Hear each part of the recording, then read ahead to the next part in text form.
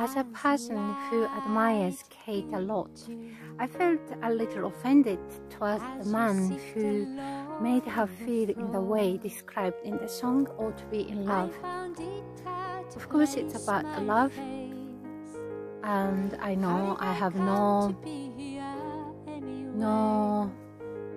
right to say anything, but I still couldn't help but think, how dare you treated Kate that way?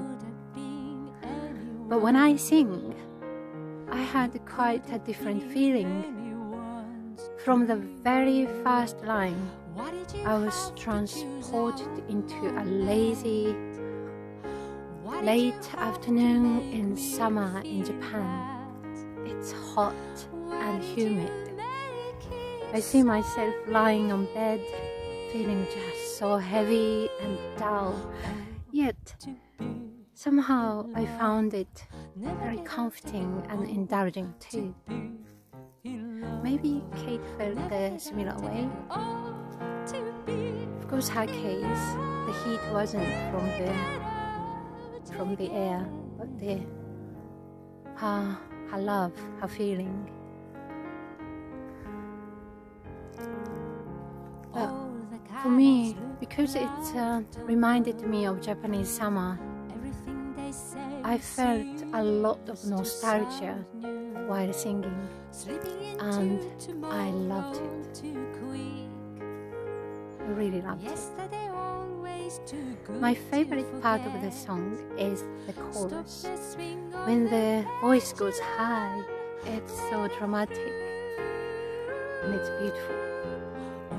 But personally, I think the real star, real hidden star, is the backing vocals in the first half of the chorus.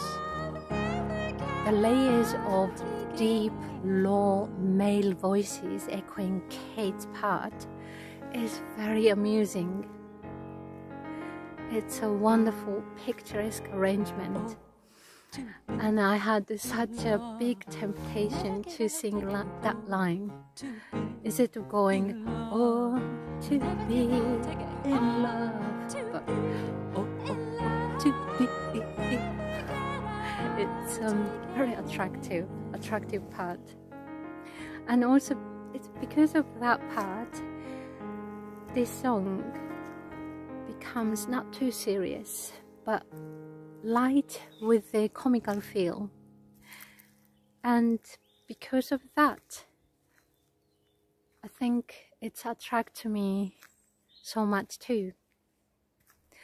The next song is L'amour looks something like you, and I am very excited with this one. It's such an enchanting song, and it is a pleasure to sing, really.